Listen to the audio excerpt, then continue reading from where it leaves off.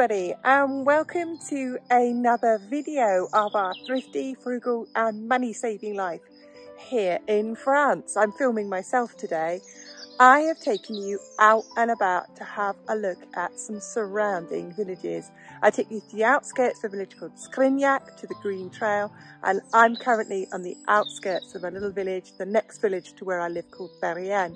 I took you to see some lovely, interesting things. We've had a beautiful walk and we've walked the dogs. So without further ado, let's take a look at what we've got for you this week.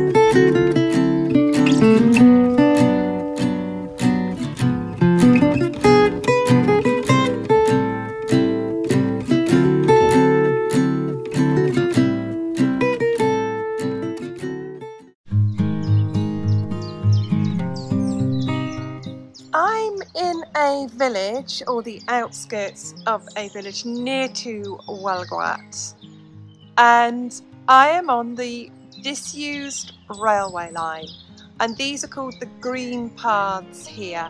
They are really popular with cyclists and hikers, and what you can see here, this beautiful old building, once upon a time was the railway station.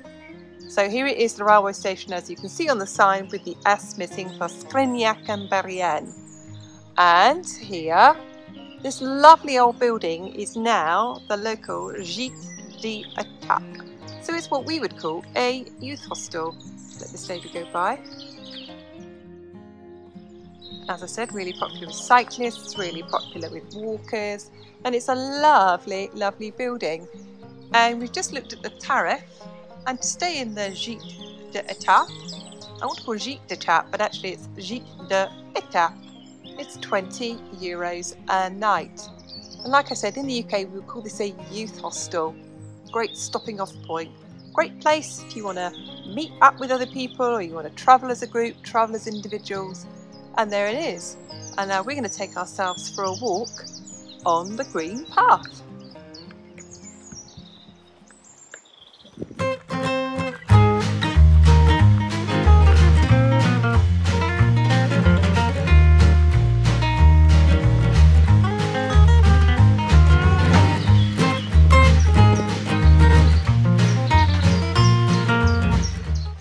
Uh-oh, the gate is open. Oh, he's tied up.